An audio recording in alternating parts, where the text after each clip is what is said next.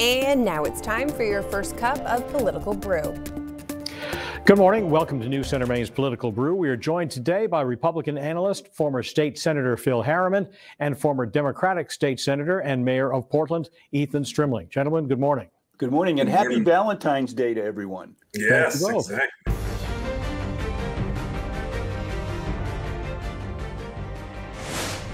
Not guilty as charged. On Saturday, just over 5 weeks after the Senate chamber was ransacked by the violent mob that stormed the U.S. Capitol, the men and women who work in that chamber voted to acquit former President Donald Trump of inciting the insurrection. 7 Republicans joined all Democrats and independents to convict Trump, but that 57 votes was 10 short of what would have been needed for conviction. Maine Senator Susan Collins was one of the 7 Republicans voting guilty, as was independent Senator Angus King, who cast a guilty vote. Phil, we'll start with you. What do you think of Susan Collins' guilty vote on Saturday? The word consistent comes to mind, Pat. She was consistent in impeaching him and agreeing with the impeachment hearing. And I think this just keeps her on the path that she has been on. Ethan? Yeah, she clearly did the right thing. I wouldn't describe her as consistent. She voted, of course, not to convict when she was up for re-election, and Trump still could do damage to her, but good for her for doing this.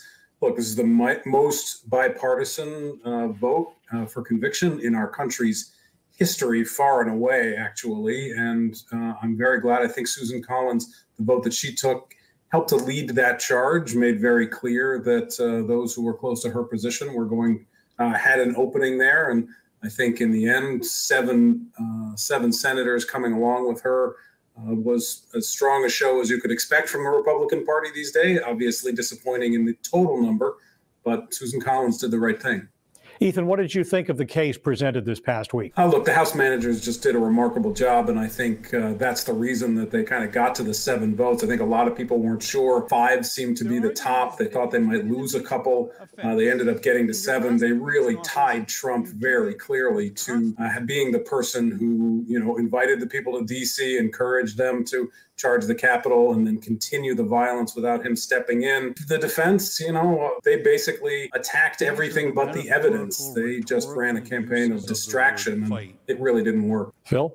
Well, I think to take the country through this saga, they should have had more clear and convincing evidence of him being engaged in and coordinating and ordering this assault on our nation's capital.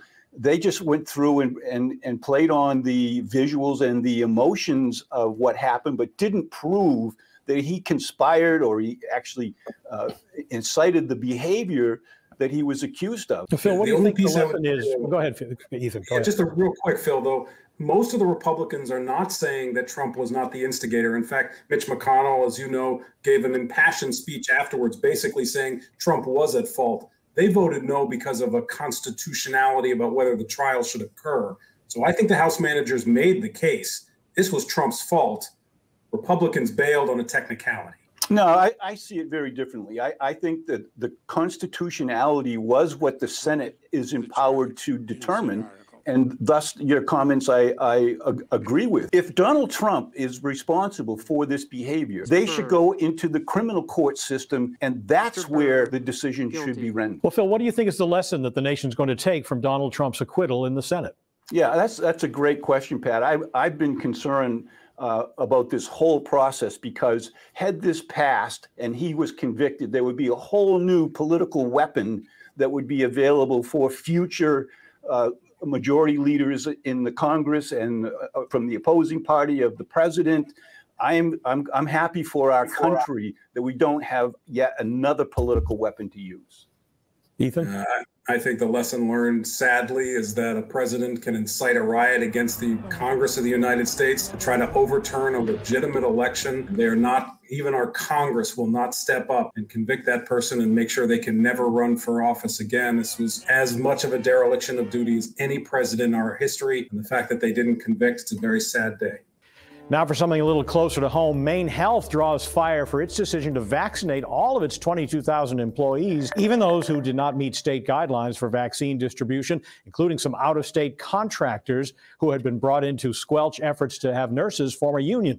Governor Mills calls it inexcusable, saying it undermines the public's confidence in our efforts and was not the appropriate way to give away our precious vaccine.